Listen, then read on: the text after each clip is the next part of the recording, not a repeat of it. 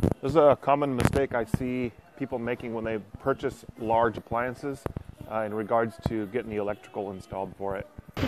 Today's tip of the day is about large electrical appliances. Now, I see a common problem that a lot of consumers and homeowners make when they are purchasing or trying to install new large appliances, such as electric ranges and electric dryers primarily.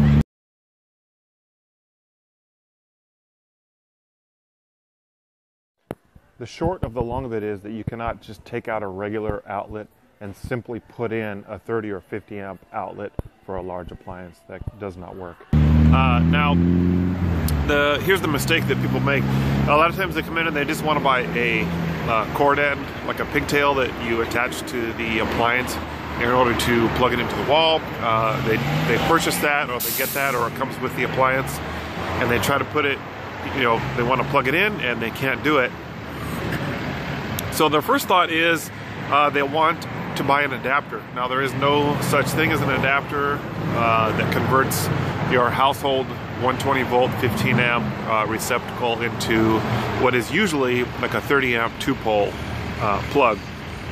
It doesn't work that way. Electricity doesn't work that way, so you won't find it. Large appliances like electric ovens and electric dryers, they take a specific dedicated circuit for that appliance. And the second thing that they want to do is they just want to purchase a new device. And many times I've talked through consumers on this specific issue, and they don't realize that the mistake that they're making when they initially purchase the electric appliance. And the reason is you cannot take out a regular 15 amp duplex receptacle, which is this standard receptacle that you see in your house every day. It's in your house, it's in your office, in your garage. You can't take that out and simply put in a larger 30 amp or a 50 amp 2-pole breaker so that it can accommodate the plug that's on your appliance. Electricity does not work that way. And while many people probably do that, they quickly find out the reason why. It's going to trip a breaker, the appliance is not going to work.